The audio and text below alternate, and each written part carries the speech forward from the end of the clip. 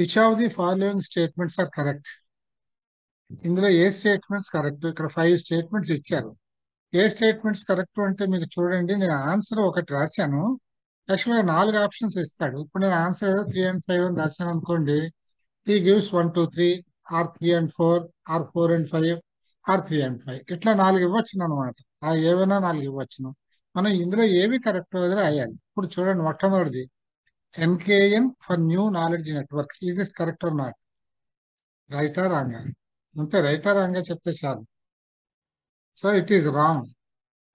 NKN stands for national knowledge network. చేత 1 is wrong. Second one, MOOCs or offline courses. అసలు MOOC అంటే ఏమిటండి చెప్తారా? మూక్స్ అంటేనే మ్యాసివ్ ఓపెన్ ఆన్లైన్ కోర్సెస్. అంచేత ఇది మూక్స్ ఆర్ ఆఫ్లైన్ కోర్సెస్ అనేది obviously it's a wrong statement. తర్వాత, national super computing machine is a government of India initiative. ఎందుకంటే ఇది చాలా పెద్ద కార్యం కనుక, yes, the initiative is first taken by the government of India only. This is the correct statement. Next, clock rate of CPU is measured in GB gigabytes. ఇప్పుడు మనం gigabytes అంటే దేనికి మెజర్ చదువుకున్నామండి? 1 బైట్ అంటే మనకు తెలిసిన 1 క్లిక్. ఈ bytes లో కొలిచేది ఏమిటి? మనం ఇచ్చేటటువంటి సిగ్నల్స్. అంటే మనం ఇస్తున్న మెమరీ లేదా మనం ఇస్తున్న డేటాలో ఉండేటటువంటి కంటెంట్ మెజరు బైట్స్. అందులో ఇంకా అన్ని kilo bytes, megabytes, etcetera etcetera, gigabytes ఇవన్నీ వస్తాయి. ఇక్కడ వీడు అడుగుతున్న క్లాక్ రేట్ ఆఫ్ CPU అంటే అడుగుతున్నాడు అనమాట. క్లాక్ రేట్ ఆఫ్ CPU అంటే ఈ సిగ్నల్స్ ఎన్ని సిగ్నల్స్ పర్ సెకండ్. రేట్ అంటే అర్థం ఏంటండి? సిగ్నల్స్ పర్ సెకండ్ అని. అంటే సమ్ సైకిల్స్ పర్ సెకండ్ అనేది రేట్ అంటాం, అంతే కదా. ఇప్పుడు ఈ సిగ్నల్స్ ని పర్ సెకండ్ ఎన్నిటిని పంపిస్తుంది అనేదాన్ని క్లాక్ రేట్ అని అంటాం మనం. ఈ క్లాక్ రేట్ అనేది సాధారణంగా మనం ఎలా రేట్ అనేది ఎప్పుడు ఎలా మెజర్ చేస్తామంటే, so many cycles per second అని చేస్తాం. 1 cycle per second is called a hertz. HERTZ, hertz అంటాం. అంచేత సైకిల్స్ పర్ హెర్ట్జ్ లో చేస్తాం కనుక GB అనేది తప్పు. GB is not for clock rate. GB is for the capacity of the data or memory. అది అట్లా హౌ మెమరీ స్టోర్డ్ అది. తర్వాత, సో 4 తప్పు. ఇంతవరకు ఒక 3 కరెక్ట్ వచ్చింది. 5th, Paramashiva is a super computer. ఇది కరెక్ట్. ఎందుకంటే మనం చెప్పుకున్నాం. అది కరెక్ట్ మనం చెప్పారు. కరెక్ట్. ఎందుకంటే పరమశివ ఉన్నది వారణాసిలో. అంటే దీని సిగ్నిఫికెన్స్ ఏమిటి? తర్వాత 5 సూపర్ కంప్యూటర్లు వచ్చాయి. The first computer is the పరమశివాయ్ at Varanasi in BHU. ఇది అనమాట. So 3 and 5 are correct. 4 options ఇస్తారు. 3 and 5, 2, 3 and 5, 2, 4 and 5 are 5 only, ఏమైనా ఇవ్వచ్చు. మనం 3 and 5 పెట్టాలి అన్నమాట. Okay, next question. Which of the following is related to national super computing machine of GOI? అంటే national super computing machine of GOIతో ఈ వీటిలో ఏది సంబంధించినది అని అంటే, ఇది ఇప్పుడే చెప్పుకున్నాం, పైన చెప్పుకున్నాం, మనం చదివాము. పరం 8000, పరం 10,000, పరం ధావక్, పరం Shivay. This is the national super computing machine, government of India. ఇది తర్వాత ఇక్కడ చూడండి, ఇది A and B 2 స్టేట్మెంట్స్ ఇచ్చారు. A and R అంటే మీకు చెప్పాను కదా, ఇది ఇక్కడ ఇచ్చేటటువంటిది ఎసర్షన్ అంటాం. ఏ అంటే ఎసర్షన్, అంటే ఒక స్టేట్మెంట్, ఎసర్టివ్ సెంటెన్స్. R అంటే రీజనింగ్, అంటే దీనికి ఈ స్టేట్మెంట్ కరెక్టా తప్ప, ఇది కరెక్ట్ అయితే ఇది రీజనా, ఇది తప్పు అయితే ఇది రీజనా, ఇది రీజన్ అవునా కాదా, అసలు ఈ స్టేట్మెంట్ కరెక్టా కాదా, ఇది అడిగేది. దీనికి ఉండేది ఎప్పుడు కూడా నేను మీకు చెప్పాను కదా, 4 options. A correct, B wrong, B correct, A correct, are wrong, are correct, A wrong, A correct and are is both are correct and are is the correct explanation, both are correct and are is not the explanation. ఈ 4 ఉంటాయి ఎప్పుడూను. So ఇక్కడ ఏమిటి, 2 statements చూద్దాం. Assertion ఏముందంటే, nowadays many online courses are available and there popularity is increasing. Okay, common sense. మనకు తెలిసిన online courses బోల్డ్ అని, ఇప్పుడు మనం చేస్తున్న పని కూడా అదే. Many online courses are available and there popularity is increasing. Of course, naturally. ఎందుకంటే పాపులారిటీ ఎందుకు ఇంక్రీజ్ అవుతుందంటే, it is totally convenient for the learner. ఎట్లా? ఇష్టం వచ్చిన time, comfort of home, freedom అన్నీ ఉంటాయి కదా, అందుకని ఇట్స్ ఎ రైట్ స్టేట్మెంట్. తర్వాత selecting the right course from many such is a big challenge. దీని సంగతి ఏంటి? ఇప్పుడు so many online courses are available, మీరు ఏం కావాలంటే అది చదువుకోవచ్చును. అప్పుడు మీకు వచ్చే కష్టం ఏంటండి? మనకు 100 రకాల స్వీట్లు పట్టుకొచ్చి ముందు పెడితే ఏది తినాలో సెలెక్షన్. తెలియక అన్ని తినేయాలని ఉంటుంది. అంచేత అట్లాగా ఇది కూడా కరెక్టే. It is very difficult to make a selection. So ఇక్కడ రెండు కరెక్టే, and it is the correct explanation for the ఏ. అంటే రిలేటెడ్ అని ఎక్స్ప్లెనేషన్ అంటే ప్రత్యేకంగా ఎక్స్ప్లెనేషన్ ఏముండదు, and this is truly related to the first statement అని అర్థం. సో ఈ రకంగా మనకి ఏమొచ్చింది అనమాట? ఆన్సర్ ఆప్షన్ ఏం పెట్టాలి? Both both right right. And correct explanation. అంటే ఇక్కడ బ్రీఫ్ గా రాశాను. ఇక్కడ ఎలా ఉంటుందంటే ఏ అండ్ ఆర్ ఆన్సర్ ఎట్లా ఉంటుంది? ఏ and are are correct and are is the correct explanation of ఏ అని ఉంటుంది. అదే ఆప్షన్. నేను బ్రీఫ్ గా రాశాను కొంచెం టైపింగ్ తగ్గించుకోవడానికి. తర్వాత ఐసిటి కంప్రైజెస్, ఐసిటి అంటే ఇన్ఫర్మేషన్ అండ్ కమ్యూనికేషన్ టెక్నాలజీ. ఇందులో ఏమేమి ఉంటాయి? ఆన్లైన్ లెర్నింగ్ ఉంటుందా? ఐసిటి వల్ల ఆన్లైన్ లెర్నింగ్ జరుగుతుందా?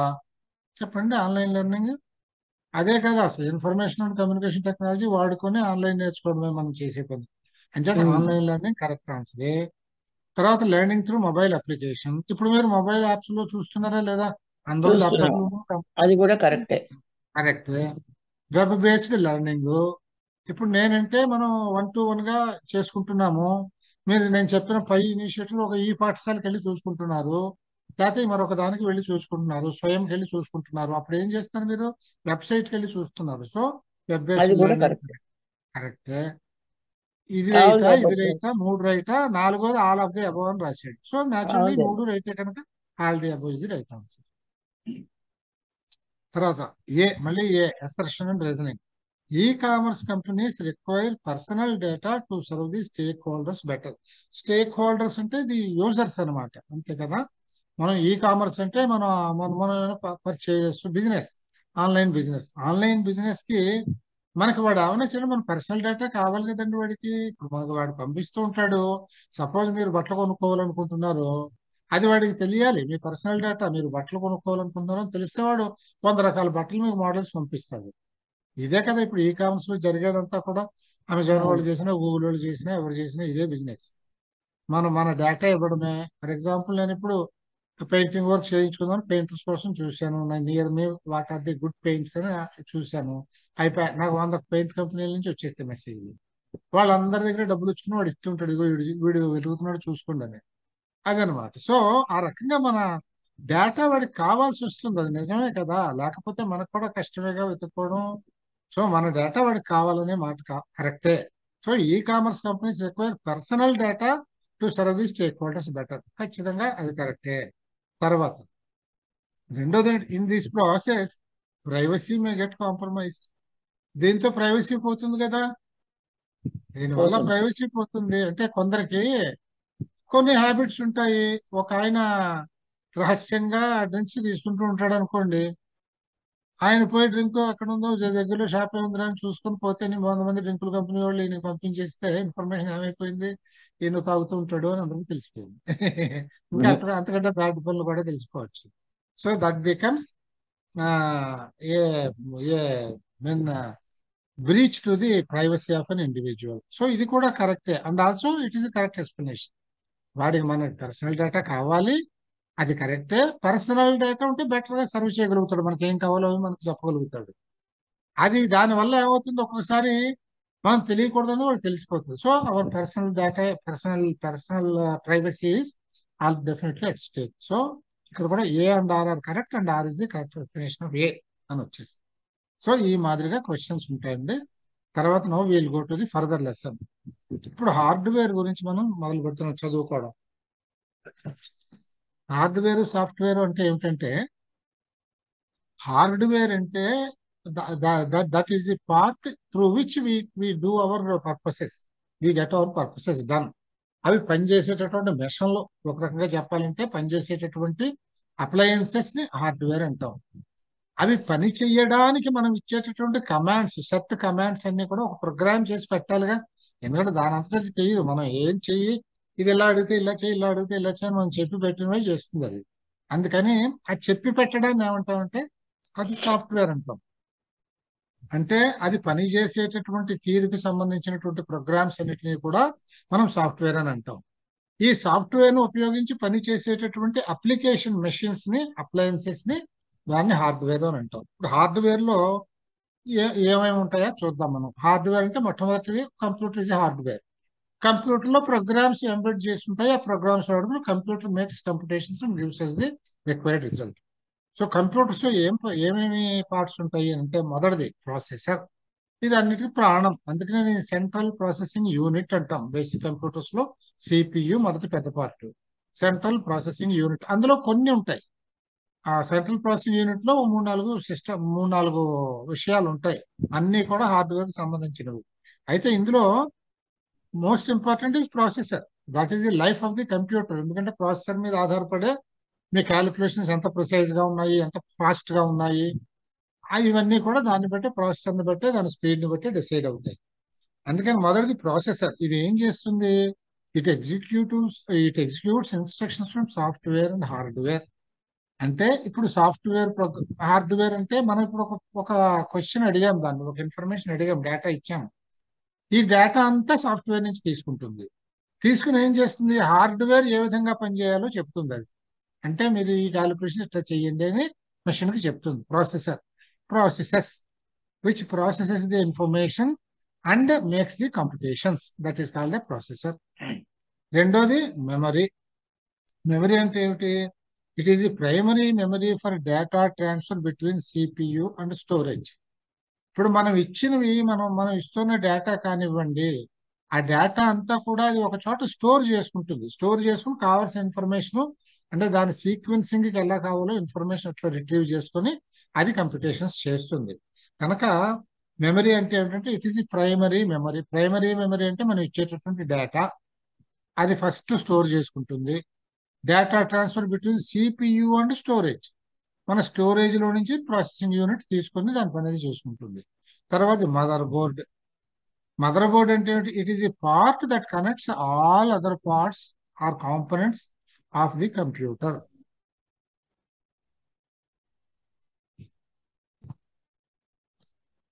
అంటే మదర్ బోర్డ్ అంటే ఏమిటంటే, ఇక్కడ మదర్ బోర్డ్ అని ఎందుకంటారంటే అది లైఫ్, అదే అసలు ఒక కంపెనీ డిజైనింగ్ అక్కడే ఉంటుంది. ఈ మదర్ బోర్డు మీద మీ ప్రాసెసర్ ఉంటుంది, మీ మెమరీ చిప్స్ ఉంటాయి, మీ primary data, secondary data, storage అన్ని ఉంటాయి. వీటన్నిటికీ స్లాట్స్ ఉంటాయి. మీరు ఎప్పుడైనా కంప్యూటర్ ఓపెన్ చేసినప్పుడు చూస్తే అర్థమైపోతుంది మీకు. ల్యాప్టాప్ ఓపెన్ చేసినప్పుడు చూసినా అర్థమైపోతుంది. తర్వాత మన డ్రైవ్స్, మనం పెట్టుకునేటటువంటి కార్డ్స్, చిప్స్ అన్ని అందులో ఉంటాయి అన్నమాట.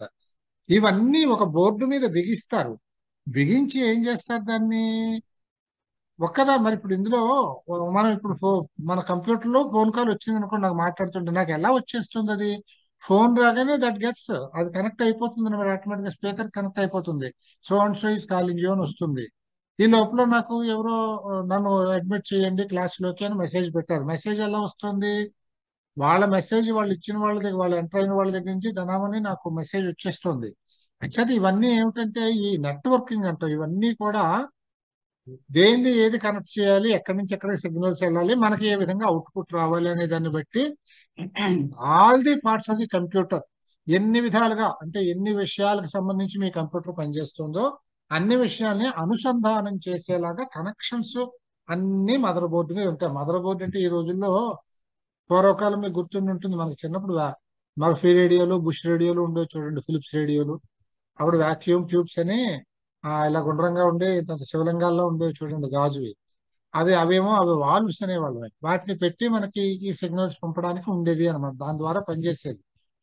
ఇప్పుడు ఇప్పుడు ట్రాన్సిస్టర్స్ అంటే ఎలా ఉంటాయో తెలుసా అండి? ఆ వాల్వ్ ప్లేస్ లో కొన్ని కోట్ల ట్రాన్సిస్టర్స్ ఉంటాయి. అంత సైజు ఉండవు అసలు. ఆలోచించండి. ఆ వాల్వ్ అంత ఉండేది. అలాంటి 4-5 వాల్వులు ఉండేవి ఒక రేడియోలో. ఇప్పుడు ఒక చిన్న ఇంత బోర్డు మీద ఎన్నో ట్రాన్సిస్టర్స్, లక్షలు, మిలియన్స్ ఆఫ్ ట్రాన్సిస్టర్స్ ఉంటాయి. అన్ని సర్క్యూట్స్ నడుస్తుంటాయి. లేకపోతే ఇన్ని కంప్యూటేషన్స్ జరగవు కదా. ఇవన్నీ ఎలా జరుగుతాయంటే అవి చాలా మైక్రో ప్రాసెసింగ్ యూనిట్స్ అంటే చుక్కలు చుక్కల్లా ఉంటాయి. అందుకని వీటిని ఏమంటారంటే ప్రింటెడ్ బోర్డ్స్ అంటారు. ఇక్కడ సర్క్యూట్లు అంటే అక్కడలాగా ఓ పార్ట్ పెట్టడం, దాన్ని సోల్డరింగ్ చేయడం, ఈ వైర్లు కలపడం, వైర్లు గీర్లు ఏమి ఉండవు. ఎవ్రీథింగ్ ఈజ్ ఎ ప్రింట్, అంతే. మీకు అంటే దీన్ని సిమ్యులేషన్, కంప్యూటర్ సిమ్యులేషన్ మనం చదువుకున్నాం. సిమ్యులేషన్ అంటే మనం ఏం చేస్తే ఏం జరుగుతుందో కంప్యూటర్ మీద మోడల్ తయారు చేసి చూడడం. ఇక్కడ ఏం చేస్తారంటే కంప్యూటర్ మీద మనకి ఏమేమి కంప్యూటేషన్స్ కావాలి, ఎన్నెన్ని పర్పసెస్ కి వాడాలి అంటే రీసెర్చ్ ఏముంటుంది, ఎలా వాడాలంటే ఎలా కనెక్ట్ చేయాలి అని వాళ్ళు అనుకుంటారు కదా. అనుకున్న డిజైన్ కంప్యూటర్ లో సిమ్యులేషన్ పంపిస్తారు. సిమ్యులేషన్ చేసి చూసుకుంటే ఓకే, మనం అనుకున్న రిజల్ట్స్ వస్తున్నాయి, బాగా పనిచేస్తుంది అనుకుంటే దాన్ని ప్రింటర్ ఇచ్చినట్టు ఇచ్చేస్తారనమాట. అంతే, కంప్యూటర్ లో నుంచి ప్రింటర్ ఇచ్చేస్తారు.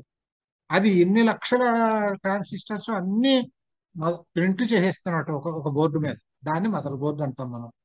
చేసేసిన తర్వాత ఈ పార్ట్స్ అన్ని కూడా ఎక్కడ ఏది పెట్టాలో ఆ పార్ట్స్ ని కనెక్ట్ చేస్తారు. ఈ రకంగా మదర్ బోర్డు తయారు చేస్తారు. నిజానికి ఇదంతా మీకు చెప్పక్కర్లేదు, జనరల్ ఇంట్రెస్ట్ బాగుంటుంది తెలుసుకుంటాం కదా అని చెప్పాను అంతే. So this is how the mother board is constructed. ఈ mother board, this purpose is that it connects through various circuits all the parts working in a computer. తర్వాత స్టోరేజ్ డివైస్ అంటే ఇప్పుడు మనం ఇచ్చేటటువంటి డేటా అంతా అది స్టోర్ చేసుకోవాలి. తర్వాత అది కంప్యూట్ చేసేసి మనకి ఇచ్చేటటువంటిదంతా కూడా ఎక్కడో స్టోర్ అవ్వాలి కదా. మనం కావాల్సినప్పుడు మనం తీసుకోవాలిగా. ఎలాగైతే మన డేటాలో నుంచి కంప్యూటర్ తనకు కావాల్సింది తీసుకొని తయారు చేసుకుంటుందో కంప్యూటేషన్స్, కంప్యూటర్ ఇచ్చే రిజల్ట్స్ కూడా ఓ పక్కన స్టోర్ అయిపోవాలో మనకు కావాల్సినప్పుడు అలా చూసుకుంటూ ఉంటాం వెళ్ళి అట్లా. అందుకని ఇప్పుడు ఫర్ ఎగ్జాంపుల్ నేను ఈ క్లాస్ చెప్పాను, రికార్డెడ్ క్లాస్ పెట్టాను, అది హార్డ్ డిస్క్ లో స్టోర్ అయిపోతుంది. అది హార్డ్ డిస్క్ లోనూ, ఇప్పుడు హార్డ్ డిస్క్ అంటే బదులు క్లౌడ్ వచ్చేసింది, క్లౌడ్ లో స్టోర్ అయిపోతుంది. అదే క్లౌడ్ లోని వెబ్సైట్ లోకి రావచ్చు, లేదు మన మన గ్రూపుల్లోకి రావచ్చు. అది మీరు అక్కడ ఎప్పుడు కావాలంటే అప్పుడు చూసుకుంటారు. అంటే అది ఒక చోట స్టోర్ అయ్యి ఉందన్నమాట. అంచేత ఆ స్టోర్ అయ్యి ఉండేదాన్ని స్టోరేజ్ డివైస్ అని అంటాం. ఒక స్టోరేజ్ డివైస్ ఉదాహరణ హార్డ్ డ్రైవ్. ఇప్పుడు cloud the present storage device which is very very popular and very good. తర్వాత ఇన్పుట్ డివైస్ అంటే it allows you to communicate with the computer are to input data. ఇప్పుడు ఏం చేస్తారు, input devices అంటే ఏమిటంటే మనం దానికి ఒక సిగ్నల్ ఇవ్వాలి కదా. డేటా ఇస్తున్నా ఉన్నాం కదా, డేటా మీరు ఎలా ఇస్తారు అంటే మీరు ఏం చేస్తారు, కీబోర్డ్ తో టైప్ చేస్తారు. ఇప్పుడు నేను దట్ అనే మాట చెప్పాలి, టీహెచ్ ఏంటి దీని మీద కీబోర్డ్ మీద టైప్ చేస్తున్నాను అంటే ఈ కీబోర్డ్ మీద నేను టైప్ చేసే దాని కింద నుంచి అది ప్రెస్ చేయగానే అందులో ఒక కనెక్షన్ ట్రిగర్ అవుతుంది. ఆ కనెక్షన్ ట్రిగర్ అవగానే టీ అనే యాక్షన్ ప్రింట్ అవుతుంది. ఆ రకంగా మనం చేస్తూ ఉంటాం అనమాట, అంటే త్రూ కీబోర్డ్. ఇది ఒకటి మనకి ఇన్పుట్ డివైస్. ఇంకొక ఇన్పుట్ డివైస్ చెప్పండి మీరు నాకు. కీబోర్డ్ ఒకటి టైప్ చేస్తాం, ఇంకా mouse. Mouse is another input device. మనం మౌస్ తో కూడా పట్టుకెళ్ళి ఎక్కడ పడితే అక్కడ నొక్కుతూ ఉంటాం కదండి. So mouse is another input device. ఇలాగా ఇంకా చాలా రకాలు ఉంటాయి, రకరకాల ఇన్పుట్ డివైస్. మన మొబైల్ ఫోనే ఒక చోట ఇన్పుట్ డివైస్ అవుతుంది. ఇప్పుడు టీవీ చూస్తున్నారు మీరు, మొబైల్ ఫోన్ లో నుంచి మీరు ఇంటర్నెట్ లో చూసుకోవచ్చు, లేకపోతే వైఫైలో చూసుకోవచ్చును. ఫోన్ లో నొక్కుతుంటే టీవీ మారుతుంటుంది కదా. సో ఇవన్నీ కూడా ఇన్పుట్ డివైస్లు అంటాం. Next output device.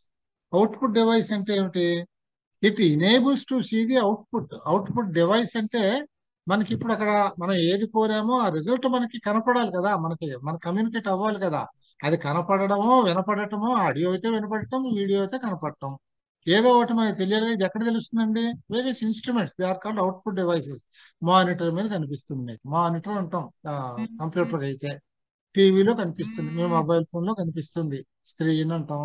సో ఇలా ఇవన్నీ కూడా అవుట్పుట్ డివైసెస్. అదే ఆడియోలు అనుకోండి, అవుట్పుట్ డివైసెస్ మీకు సీడీలు, ఇవన్నీ కూడా అవుట్పుట్ డివైసెస్. సీడీలు, డివిడీలు, బ్లూరే డిస్క్లు అన్నీ కూడా, ఇవన్నీ కూడా అవుట్పుట్ డివైసెస్ అని అంటాం. తర్వాత ఇప్పుడు కంప్యూటర్స్ లో ఎన్ని రకాలు ఉన్నాయి. కంప్యూటర్స్ ముఖ్యంగా అది రెండు విధాలుగా వాటిని డిఫరెన్షియేట్ చేశారు. కంప్యూటర్స్ ని ఏ విధానాలు అంటే రెండు విధాలుగా చేసి ఆ రెండు విధాల గురించి మనం ఎక్స్ప్లెయిన్ చేస్తాను. ఒకటేమిటి, వర్క్ మెథడ్.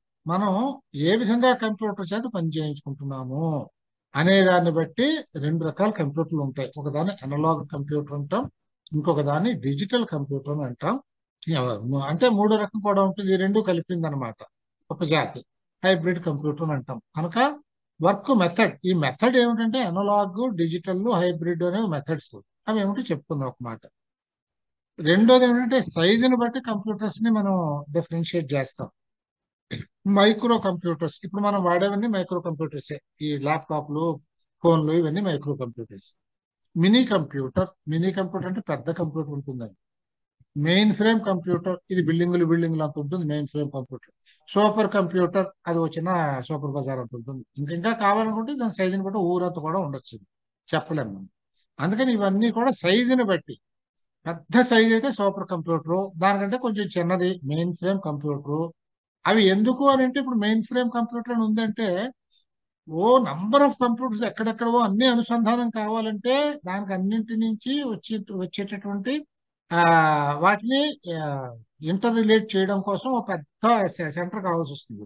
అది main frame computer. Mini computer మొట్టమొదట్లో వచ్చేవారు, పెద్ద పెద్ద కంప్యూటర్లు ఉండేవి, సైజ్ ఎక్కువ ఉండేది.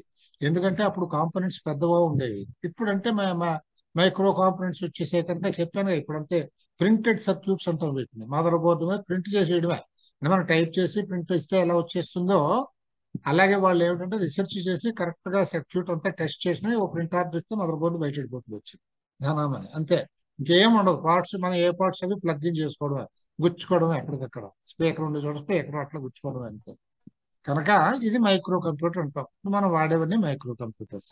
ఇది టైప్స్ ఆఫ్ కంప్యూటర్స్. ఇందులో మొదటిది work based on work method. మనం ఎనలాగ్ డిజిటల్ అని చెప్పుకున్నాం, రెండు మెథడ్స్. ఈ రెండు తెలిస్తే ఇంకొకటి రెండు కలిసింది హైబ్రిడ్.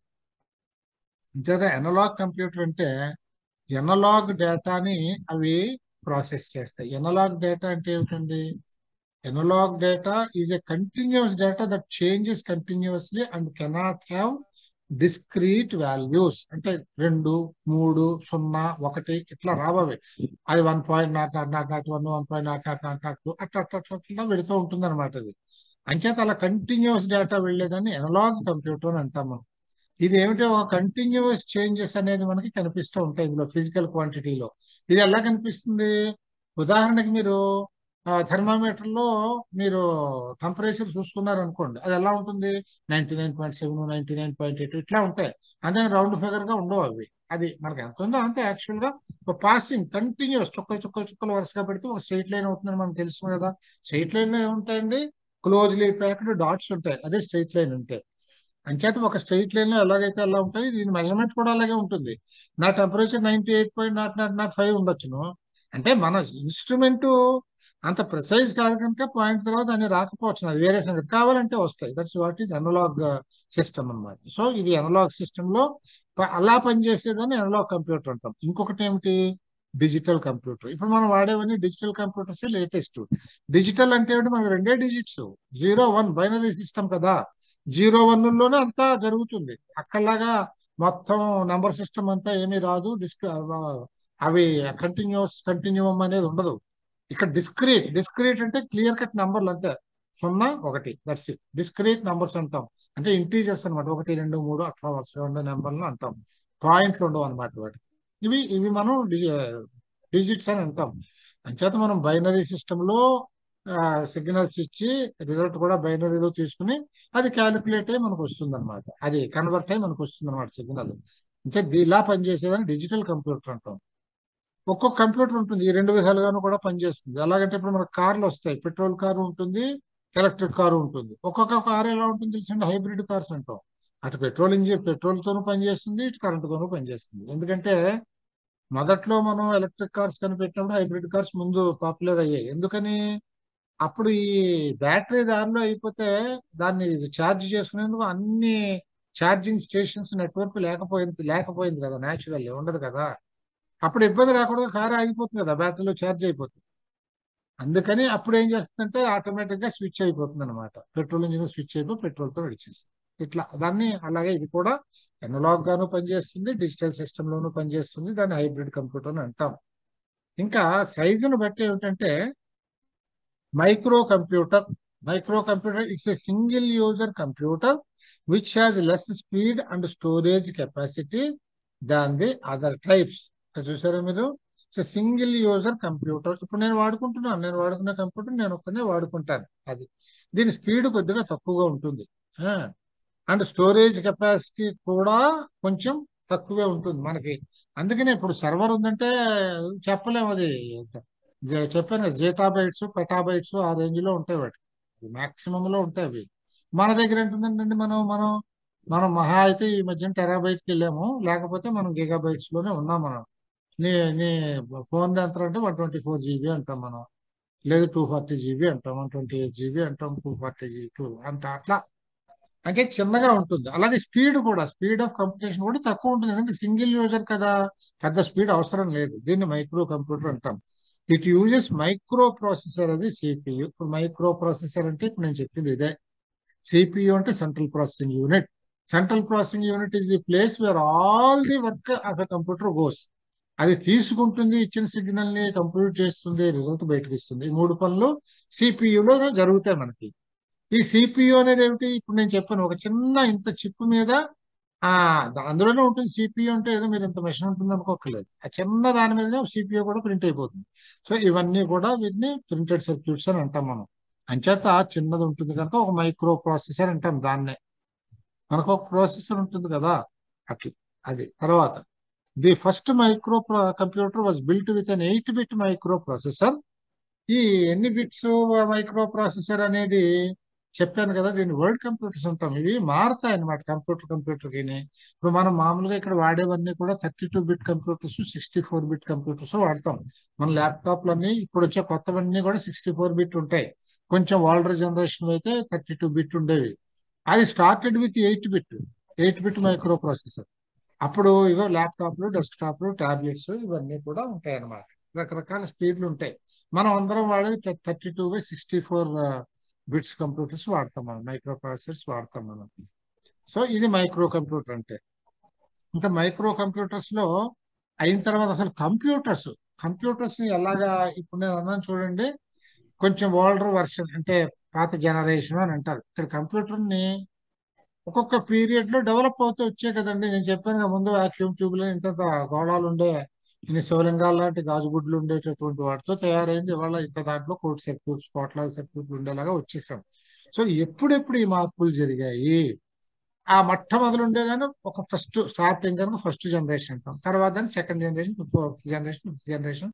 ఇప్పుడు మనం ఏ జనరేషన్ ఆఫ్ కంప్యూటర్ లో ఉన్నాం? ప్రతిదీ కూడా మీకు ఏమవుతుందంటే ఎలక్ట్రానిక్స్ లో జనరేషన్స్ అనే మాట్లాడతాం. ఎందుకంటే టెక్నాలజీ అనేది రోజు రోజు మారిపోతూ ఉంటుంది. ఈ మారిపోయేదాన్ని ఒక కొత్త రకం చేంజ్ వచ్చినప్పుడు, ఒక మంచి చేంజ్ వచ్చేసినప్పుడల్లా, మేజర్ చేంజ్ వచ్చినప్పుడల్లా ఒక జనరేషన్ మారిపోయింది అని అంటాం. ఇప్పుడు మన సిగ్నల్స్ కూడా చూడండి, మొట్టమొదటిలో 2G ఉండేది, అంటే సెకండ్ జనరేషన్ అర్థం. ఫస్ట్ జనరేషన్ చాలా పూరు, సెకండ్ జనరేషన్ సిగ్నల్స్. తర్వాత 3G, థర్డ్ జనరేషన్. మనం ఆల్మోస్ట్ కొద్ది ఏళ్ల క్రితం వరకు 3G గొప్ప మనకి. ఇప్పుడు 4G సిగ్నల్స్ వస్తున్నాయి. మనం 4G కూడా రెగ్యులర్ గా వచ్చేసాం. ఫోర్త్ జనరేషన్ తర్వాత ఇప్పుడు ఫిఫ్త్ జనరేషన్ 5G వస్తుంది. బడ్జెట్ లో 5Gకి చాలా పెట్టారు ల్యాబొరేటరీస్ పెంచడానికి. 5G అంటే ఇంకా విపరీతమైన స్పీడ్ ఉంటుంది అనమాట. ఉదాహరణకి స్పీడ్, స్టోరేజ్ ఎప్పుడు కూడా ఈ జనరేషన్స్ లో డెవలప్మెంట్ ఎందులో వస్తుందండి? Speed of computations and capacity to store, అంతే. ఇప్పుడు ఫిఫ్త్ జనరేషన్ లో మీరు ఇప్పుడు ఒకసారి చూడండి, మనం థర్డ్ జనరేషన్ లో ఒక సినిమాని డౌన్లోడ్ చేసుకోవాలంటే 5-10 నిమిషాలు పడుతుంది మనకు. 5-10 నిమిషాలకు ఒక సినిమా డౌన్లోడ్ చేసుకుని చూస్తాం మనం. అప్పుడప్పుడు డౌన్లోడ్ స్పీడ్ తగ్గింది అనుకోండి, మనకి మధ్యలో చూడండి బఫరింగ్ అని వస్తుంది. బఫరింగ్ అని కాసేపు ఆగిపోతూ ఉంటుంది, ఆగిపోయి వస్తూ ఉంటుంది, ఆగి వచ్చి అలాగా. అంటే అది స్లో స్పీడ్ ఉందన్నమాట మన సిస్టమ్ బాగా. ఆ స్పీడ్ పెరగడం, అంటే ఎంత ఎంత కెపాసిటీ స్టోరేజ్ ఉంది, ఈ రెండింటిని బట్టి జనరేషన్స్ మారుతాయి. ఫిఫ్త్ జనరేషన్ అంటే మీరు చూడండి, ఒక 100 సినిమాలు ఒక 5 seconds లో డౌన్లోడ్ అయిపోతాయి అంతే. అంటే చాలా చెత్త ఎగ్జాంపుల్ చెప్పాను నేను. దాని పర్పస్ ఇది ఏదో సినిమాలు డౌన్లోడ్ చేసుకోవడం కాదు, చాలా పర్పస్ ఉంది. ఐఓటీ అని, ఇంటర్నెట్ ఆఫ్ థింగ్స్ లో చాలా అడ్వాన్స్డ్ అడ్వాంటేజెస్ దానికి చాలా ఉంటాయి. మనకు అర్థమయ్యేందుకు చిన్న ఉదాహరణ చెప్పాను. ఆ స్పీడ్, స్టోరేజ్ ఎలా ఉంటుంది అంటే, అందులో ఉండే చెప్పు ఒక 1000 సినిమాలు ఒక ఒక ఒక 10 seconds లో డౌన్లోడ్ అయిపోయి మీ చిప్ లోకి వచ్చేస్తాయి. అది దట్ ఇస్ ది కెపాసిటీ. అట్లాగే కంప్యూటర్స్ లో కూడా జనరేషన్స్ ఉన్నాయి. ఏ జనరేషన్స్ ఎప్పుడు ఉన్నాయి అనేది చూడండి, అది మనం చూద్దాం. ఇప్పుడు మనం ఏ జనరేషన్ లో ఉన్నాము అవి చూద్దాం. First generation computers. ఈ ఫస్ట్ జనరేషన్ కంప్యూటర్స్ అనేవి ఏ పీరియడ్ లో ఉన్నాయంటే 1946 to 1959. ఈ ఇయర్స్ చాలా ఇంపార్టెంట్ అండి. వాడు అడుగుతాడు మ్యాచింగ్ లో, ఇక్కడ first generation, second, third, fourth generation computers ఇస్తాడు, రైట్ సైడ్ ఇయర్స్ ఇస్తాడు. దాన్ని బట్టి చూసుకోవాలి మీరు. కొన్ని తప్పులు ఉంటాయి, కొన్ని రైట్లు ఉంటాయి. జనరల్ గా మ్యాచింగ్ అయితే తెలిసిపోతుంది, కానీ మ్యాచింగ్ ఇవ్వడు, డాష్లు ఇస్తాడు, అంటే ఆప్షన్స్ ఇస్తాడు.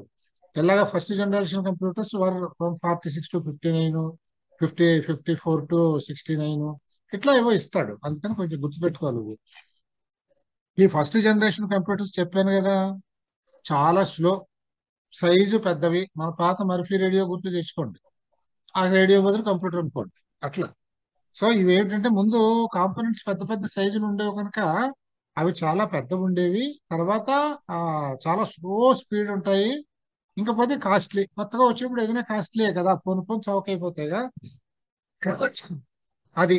అలాగా ఇక్కడ ఇంకా ఏమిటంటే, ఇక్కడ చూడండి, ఇందులో ఫస్ట్ జనరేషన్ కంప్యూటర్స్ లో క్యారెక్టరిస్టిక్స్ అంటే vacuum tubes for used as basic components. మీకు చెప్పాను, మన మర్ఫీ బుష్ రేడియోలో శివలింగాల లాగా గాజు కుప్పెలు ఉండి అందులో మనకి బల్బులో కనిపించిన ఫిలమెంట్స్ కనిపిస్తూ ఉంటాయి. అటువంటివి వాడేవారండి. ఇప్పుడు ఇంత చిప్ లో ఒక 10 లక్షలు 20 లక్షలు సర్క్యూట్స్ ఉంటాయి. అది progress, present generation. So vacuum tubes are used as basic components of CPU and memory. అన్నింటికి కూడా అవే వాడేవారు. తర్వాత they depended on batch operating system and punch cards. Magnetic tape and paper tape are used as input and output devices.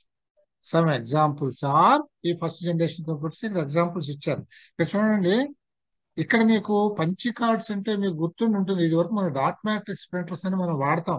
మీరు ఒక paper చూడండి, ఒక కంప్యూటర్ది, ఈ పక్కన చిల్లులు ఉంటాయే, ఆ టైప్ లాగా ఇక్కడ పంచింగ్ అవుతుంది అనమాట. కార్డు మీద పంచింగ్ అవుతాయి. మన ఒక రకంగా బ్రెయిలీ లాగా అనుకోండి. బ్రెయిలీలో అంటే అప్స్ అండ్ డౌన్స్ ఉంటాయి, ఇక్కడేమో పంచింగ్ అనమాట. పంచింగ్ ని బట్టి ఆ కోడింగ్ అనమాట.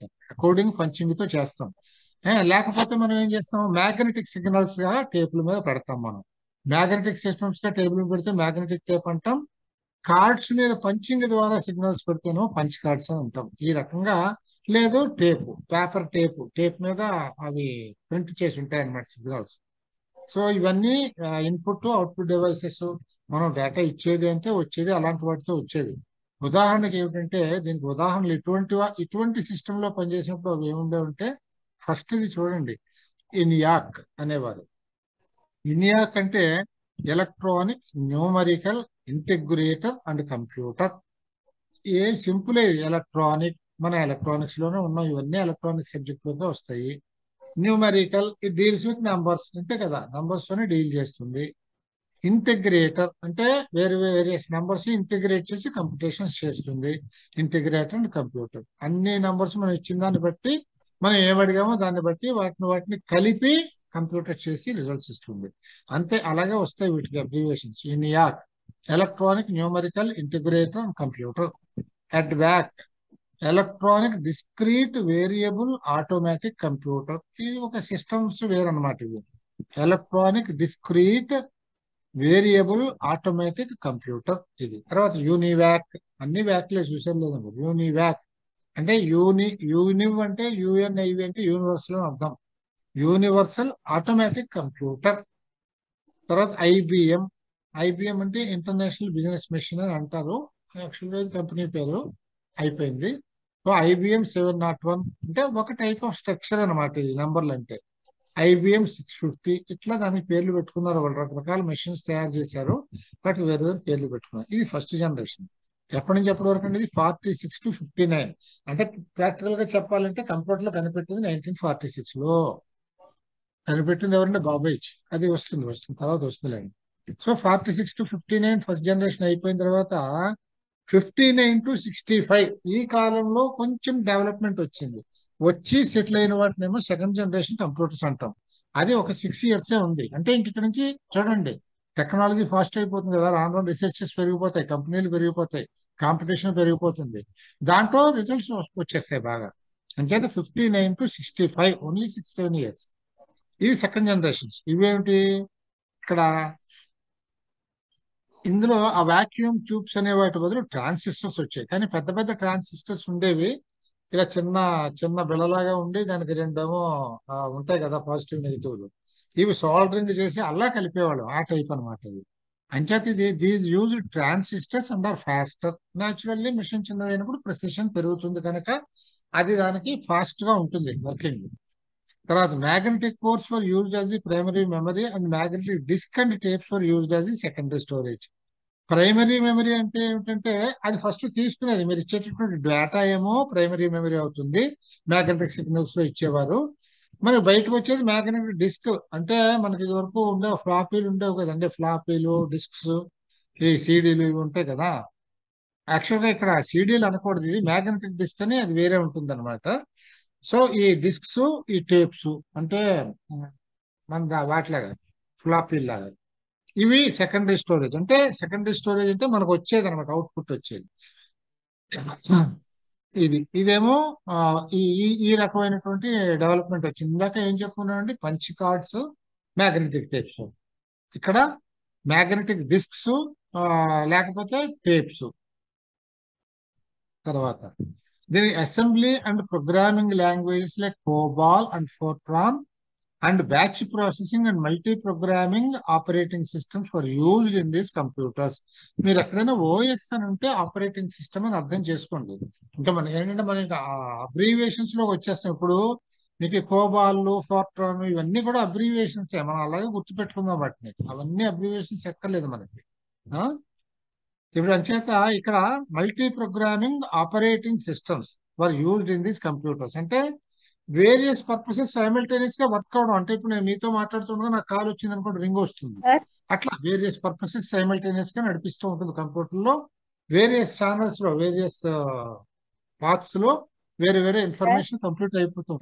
ఇందులో assembly and programming languages. Programming languages అంటే లాంగ్వేజ్ అంటే ఏం లేదు, మెషిన్ కి అర్థం అవ్వాలిగా మనం చెప్పేది. మనం మాట్లాడుకుంటాం ఒకరితో ఒకళ్ళు, మెషిన్ తో మనం మాట్లాడలేం కదా. దానికి అర్థమయ్యేటందుకు ఒక ప్రత్యేకించి ఒక భాష అంటే ఒక టైప్ ఆఫ్ కోడింగ్. అటువంటివి భాషలు రకరకాలు ఉంటాయి. ఒకటి కోబాల్ అని ఒకటి ఉండేది, ఫోర్ట్రాన్ అని ఒకటి ఉండేది, ఇలా ఉండేది. అండ్ బ్యాచ్ ప్రాసెసింగ్ అంటే వేరియస్ టాస్క్ సైమిల్టేనియస్లీ ట్యాకిల్డ్. అదే మల్టీ ప్రోగ్రామింగ్ బ్యాచ్ ప్రాసెసింగ్ జరుగుతూ ఉంటుంది. దీనికి ఒక్కొక్క దానికి ఒక్కొక్క కంప్యూటర్ కి ఒక్కొక్క ఆపరేటింగ్ సిస్టమ్ వాడతాం మనం. ఆపరేటింగ్ సిస్టమ్ ని బట్టి దానికి ఇచ్చేటటువంటి ఈ లాంగ్వేజెస్ కానీ, ఫీడ్ చేసేటటువంటి లాంగ్వేజెస్ కానీ, దాని టైప్ ఆఫ్ వర్కింగ్ కానీ ఆధారపడి ఉంటుంది. దీని ఎగ్జాంపుల్స్ ఏంటంటే IBM 1620. అంటే IBM అంటే చెప్పాను, ఇంటర్నేషనల్ బిజినెస్ మెషిన్స్ అంటారు వీటిని. ఇవన్నీ నెంబర్లు ఏమిటంటే వాళ్ళు వేరియస్ మెషిన్స్ కి, వేరియస్ టైప్స్ ఆఫ్ మెషిన్స్ కి వేరే కోడింగ్ పెట్టుకుంటారు, ఇండెక్సింగ్ అన్నమాట. అలాగే CDC 1604, CDC 3600 అండ్ యూనివాక్ 1108, ఈ రకంగా సెకండ్ జనరేషన్. తర్వాత థర్డ్ జనరేషన్ కంప్యూటర్స్. ఇక్కడ చూడండి, ఫస్ట్ జనరేషన్ అయిపోయింది 59 లో, అక్కడి నుంచి 65 వరకు సెకండ్ జనరేషన్ నడిచింది. Third generation is from 1965 to 71. ఇది గుర్తుపెట్టుకోవాలండి మీరు, ఈ డేట్స్ ఇంపార్టెంట్. కొంచెం ప్రిసైజ్ గా గుర్తుపెట్టుకోకర్లేదు, ఐడియా ఉంటే చాలు. ఎందుకంటే ఆప్షన్స్ చూస్తే మనకు గుర్తొస్తుంది ఐడియా అంటూ ఉంటే, అంతేగాని అన్ని బట్టీకి వచ్చేయాలని ఏమీ లేదు. So third generation is from 65 to 71. These used integrated circuits in place of transistors. A single integrated circuit consists of number of transistors. చూడండి, ఇప్పుడు నేను చెప్పిన దాంట్లో వచ్చేస్తున్నాం మనం. ఎట్లా, ఇక్కడ ఇందాకనేమో ముందు వాక్యూమ్ ట్యూబ్స్, దాని తర్వాత ఏమో ట్రాన్సిస్టర్స్. ఒక్కొక్క ట్రాన్సిస్టర్ ఒక రకమైన ఆపరేషన్ చేస్తుంది, ఒక పర్పస్ ఒక ట్రాన్సిస్టర్. ఇప్పుడు అట్లా కాదు. ఇప్పుడు ఇవేమిటి ఇంటిగ్రేటెడ్ సర్క్యూట్స్ అంటే ఏమిటంటే ఒక బ్యాచ్ వర్క్, ఒక పని అంతా చేయడానికి కొన్ని సర్క్యూట్స్ కలిపేస్తారంటే ఆ ఒక్క సర్క్యూట్ లోనే 1,00,000 ట్రాన్సిస్టర్స్ ఉండొచ్చు, 1,000 ట్రాన్సిస్టర్స్ ఉండొచ్చు మొదట్లో. తర్వాత అది 1,00,000 ట్రాన్సిస్టర్ అంటే ఇప్పుడు మిలియన్స్ ఆఫ్ ట్రాన్సిస్టర్స్ ఉంటాయి మీకు ఒక్క చిప్ లో, ఒక దగ్గర. అంచేత దీన్ని ఏం చేశారంటే integrated circuits అంటామంటే for various purposes, ఒక్కొక్క పర్పస్ కి ఒక్కొక్క పార్ట్ వాడకుండా అన్నిటినీ ఇంటిగ్రేట్ చేసి ఒక చిన్న చిప్ లో పెట్టేయడము అనమాట. ప్రింటెడ్ సర్క్యూట్ సిస్టమ్ వచ్చేస్తుంది. ఇది ఇంటిగ్రేటెడ్ సర్క్యూట్స్. ఇందులో నంబర్ ఆఫ్ ట్రాన్సిస్టర్స్ ఉంటాయి, అన్ని కలిపి ఒక సర్క్యూట్ అయిపోతుంది, ఒక పర్పస్ అయిపోతుంది అందులో. తర్వాత these used remote processing, time sharing, multi programming as OS. అంటే రిమోట్ ప్రాసెసింగ్ మనకు తెలుసు కదా, అన్ని దగ్గరికి వెళ్ళి కూర్చొని చేయక్కర్లేదు. టైమ్ షేరింగ్ అంటే at the same time we can share it live. తర్వాత మల్టీ ప్రోగ్రామింగ్ అంటే various task dwelt at the same time simultaneously. ఉదాహరణకు ఆపరేటింగ్ సిస్టమ్, ఒక ఆపరేటింగ్ సిస్టమ్ 100 రకాల పనులు 1000 రకాల పనులు చేస్తుంది సైమిల్టేనియస్ గా. Also the high level programming language like Fortran 2 224, COBOL, Pascal, PL1, ALGOL 68 were used. ఇవి మళ్ళీ ఇంకా లాంగ్వేజెస్ కూడా కొంచెం అడ్వాన్స్ అయ్యే టెక్నాలజీ పెరిగింది కనుక ఇవి కొంచెం హై లెవెల్ ప్రోగ్రామింగ్ అంటే ఇక్కడ కొంచెం టెక్నికల్లీ ఉంటుంది, అది వెనక్కి వస్తుంది. అక్కడ చెప్తాను నేను లో level programming and high level programming languages అంటే ఏమిటో తర్వాత చెప్తాను నేను. ఇందులో హై లెవెల్ ప్రోగ్రామింగ్ లాంగ్వేజెస్ వాడాము అనమాట. తర్వాత దీనికి ఎగ్జాంపుల్ ఏం పెట్టారంటే IBM 360 series, Honeywell 6000 series, PDP personal data processors. IBM లోనే 370/168 ఇట్లా అవి ఉదాహరణలు. అంటే ఆ జనరేషన్ లో అప్పట్లో వాడేటటువంటి కంప్యూటర్లు అనమాట అవి ఉదాహరణలు చెప్పారు. ఇవన్నీ మనకు తెలియవు. అంత అర్లీ స్టేజెస్ లో మన కంప్యూటర్ ఇంకా వచ్చి ఉండదు మనకు మన దేశంలో. అది థర్డ్ జనరేషన్ నుంచి వచ్చేయాలండి, పర్వాలేదు. తర్వాత ఫోర్త్ జనరేషన్ కంప్యూటర్స్, ఇది మనకు బాగా పరిచయం అయింది ఇక్కడ. ఫోర్త్ జనరేషన్ 1971 నుంచి అంటే అప్పుడే నేను MSc చదువుతున్నాను. నేను MSc చదువుతున్నాను అంటే అర్థం ఏంటంటే నాకు MScలో ఉండదు, కంప్యూటర్ గురించి వినలేదు, పేరు కూడా వినలేదు. చూడండి, తర్వాత కదా వచ్చే కంప్యూటర్స్. అప్పటికి నేను చదువుకున్నప్పుడు కంప్యూటర్ సైన్స్ ఇంజనీరింగ్లు ఇవి ఏమి లేవు, కంప్యూటర్లు ఏమి లేవు. అది మేమంతా మామూలుగా చదువుకోవడం అంతే. సో 1971-80 ఇది fourth generation. They use VLSI circuits, అంటే very large scale integrated circuits అంటాం. VLSI very large scale integrated circuits. మనం థర్డ్ జనరేషన్ లో ఇంటిగ్రేటెడ్ సర్క్యూట్స్ అంటే నంబర్ ఆఫ్ ట్రాన్సిస్టర్స్ కలిపేసి ఒక కాంపోనెంట్ కింద తయారు చేయడం, ఒక చిప్ కింద తయారు చేయడం. ఒక సర్క్యూట్ లో చాలా వాడడం. ఇది కూడా అంతే, కాకపోతే వెరీ లార్జ్ స్కేల్. అంటే అందుకనే అన్నా ఇందాక అక్కడ ఒక 1000 ట్రాన్సిస్టర్స్ కలిపి ఒకటి చేస్తే ఇక్కడ 1 కోటి ట్రాన్సిస్టర్లు కలిపి ఒకటి ఉండొచ్చు. Very large scale. ఇంకా చాలా వస్తాయి. ఈ రాను ప్రింటెడ్ బోర్డ్ లో ఇంత చిప్ లో ఇప్పుడు మిలియన్స్ ఆఫ్ సర్క్యూట్స్ ఉంటాయి, మిలియన్స్ ఆఫ్ ట్రాన్సిస్టర్స్ ఉంటాయి మీకు ఇంత చిప్ మీద. మన ఫోన్ చిప్ మీద millions and millions of transistors. You cannot imagine అసలు ఎంత నానో సైజ్ లో ఉంటాయి అనమాట. ఇంకా తక్కువగా ఉంటాయి కనుక they used VLSI circuits, very large scale integrated circuits. ఈ పేర్లు వెంపదేమని ముందుకెళ్తుంటే మీకు అలవాటు అయిపోతాయిలేండి. ఏ chip containing millions of transistors and other circuit elements. చూసారా, millions of transistors. Circuit elements అంటే ఇంకా అందులో వేరే వేరే కాంపోనెంట్స్ పెట్టారా, అన్ని కాంపోనెంట్స్ కూడా కలిపేసి అన్నాం. తర్వాత they use time sharing and distributed OS. The programming languages like C, C++, DBase were also used. ఇక్కడ కొత్త ప్రోగ్రామ్స్ వచ్చేసాయి, అంటే కొత్త లాంగ్వేజెస్ వచ్చేసాయి. C++. ఇప్పటికీ ఎక్కువగా వాడేది C++ ఎక్కువగా వాడుతుంటారు. అది జావా తర్వాత అట్లా మారుతూ వస్తుంది, టెక్నాలజీలో డెవలప్ అవుతూ ఉంటాయి. ఇక్కడ రియల్ టైం అంటే మన టైం లేకుండా చేస్తున్నట్టుగా వచ్చేస్తూ ఉంటుంది అనమాట. తర్వాత టైం షేరింగ్ అంటే ఆన్లైన్ గా మనం షేర్ చేసేసుకుంటూ ఉండొచ్చును. అలాగే డిస్ట్రిబ్యూటెడ్ ఆపరేటింగ్ సిస్టమ్. ఆ ఆపరేటింగ్ సిస్టమ్ కూడా ఎదరవాళ్ళు మనము ఒకే ఆపరేటింగ్ సిస్టమ్ మీద పనిచేసుకుంటూ ఉండొచ్చు. ఇప్పుడు యాక్చువల్గా మనం అంటుంటాం కంపాటబిలిటీ లేదు అని. ఒక్కొక్క ఫైల్ ఓపెన్ కాదు నాది మీకు, ఎందుకంటే మన ఆపరేటింగ్ సిస్టమ్ లో తేడా ఉండొచ్చును, లేకపోతే మన జనరేషన్స్ లో తేడా ఉండొచ్చును. వీటిని బట్టి తేడాలు వస్తాయి అనమాట. అందుకని ఇక్కడ ఆపరేటింగ్ సిస్టమ్ ఒకటే వాడుకుంటే నేను ఏం చేసినా ఎదురువాడు కూడా కనిపిస్తుంది, వాడు కూడా చేసుకోవచ్చు సైమల్టేనియస్ గా. ఇక్కడేమో ప్రోగ్రామింగ్ లాంగ్వేజ్ C++. ఇందాక పాస్కల్ లో ఫార్ట్రాన్ ఉన్నట్లయితే C++ ఎట్సెట్రా. ఆ టైంలో ఉన్నటువంటి కంప్యూటర్స్ ఏంటంటే DEC-10, స్టార్ 1000, PDP-11, Cray 1 ఇది సూపర్ కంప్యూటర్. అలాగే Cray 10MP ఇది కూడా super computer. Fifth generation computers. ఇప్పుడు మనం ఉన్నది ఫిఫ్త్ జనరేషన్ లోనండి.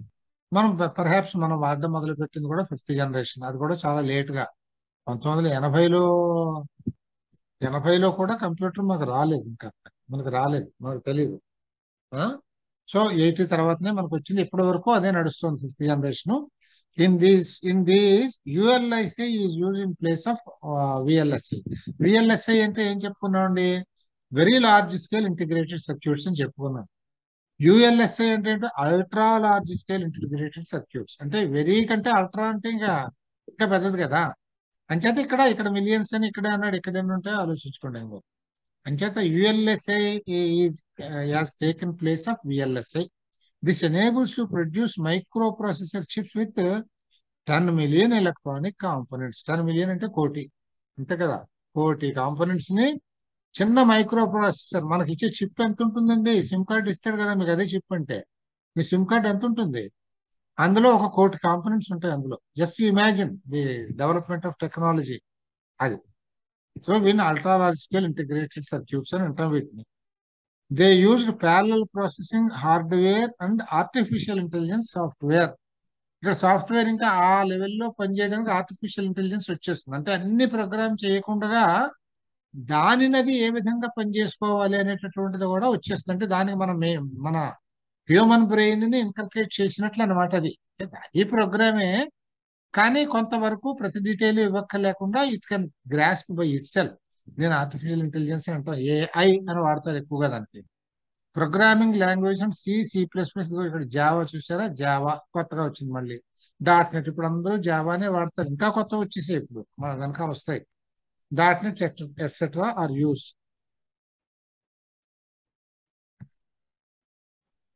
ఎగ్జాంపుల్ ఏమిటి? Desktop, laptop, notebook, ultra book, chrome book, ఇవన్నీ ఉన్నాయి. ఇప్పుడు మనం వాడేవన్నీ ఇవే, ఇందులో వాడుతున్నాం మనం. ఇక్కడతోటి జనరేషన్స్ చూసామండి. 5 జనరేషన్స్ కంప్యూటర్స్ చూసాము. ఇప్పుడు మనం ఉన్నది 5th జనరేషన్ లో. ఫస్ట్ జనరేషన్ 59 వరకు, second generation 59 to 65, third generation 65 to 70, 71 to fourth generation, 80 నుంచి 5th జనరేషన్. ఇట్లా ఇట్లా అప్రాక్సిమేట్ గా గుర్తుంటే నేను చెప్పిన దాంట్లో 1 సంవత్సరం ఇటు చెప్పుకుండొచ్చు, ఇబ్బంది లేదు. మనకు ఒక ఐడియా ఉంటే గుర్తు వచ్చేస్తుంది అది.